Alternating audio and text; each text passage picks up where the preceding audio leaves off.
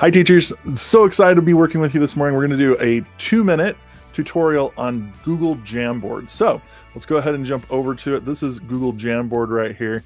It's jamboard.google.com. And if you don't know what Jamboard is, it's a quick system for doing digital whiteboards. It's so much fun to do prototyping, building things with your students, and having a lot of students work together as a group or as a whole class. I find it super simple to use as comparison to like Google Slides or even a Google Doc, and it allows for quick prototyping. So let's go ahead and jump in. We're going to go over to this little plus sign right here in the bottom right, and it's going to give us a brand new jam. There's only 2 bars that you need to be really aware of. Up here at the top, here is your kind of zoom, your undo, redo. We have our set background.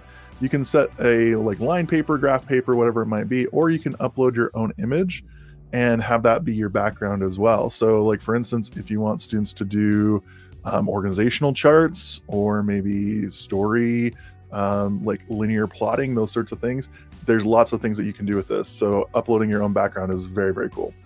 You can also clear the frame and you're good to go.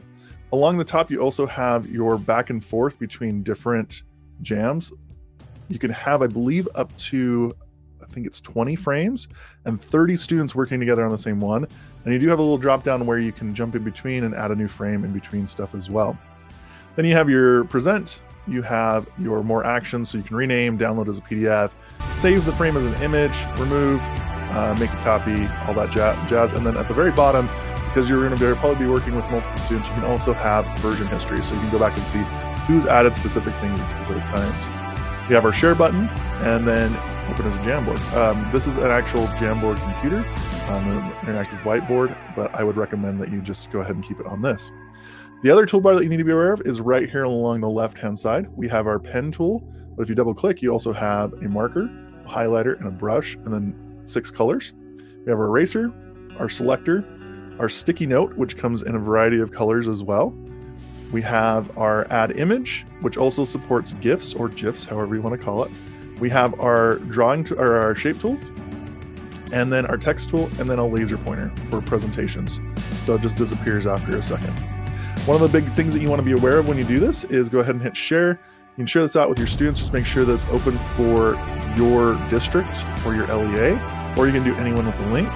Make sure that if you want to have them edit, switch it to editor. But this also works if you have it set to this, which is your school, and then your viewer. You can also do a force copy link. So we're just going to go up to the top here on the URL bar and change that from viewer to copy. And that creates a force copy of that jam, so every student gets their own copy. All right, I went a little bit over, but that is Jamboard in a box. If you have any questions, feel free to reach out at winners@un.org or reach out to anybody on GEG Leadership. All right, thanks so much.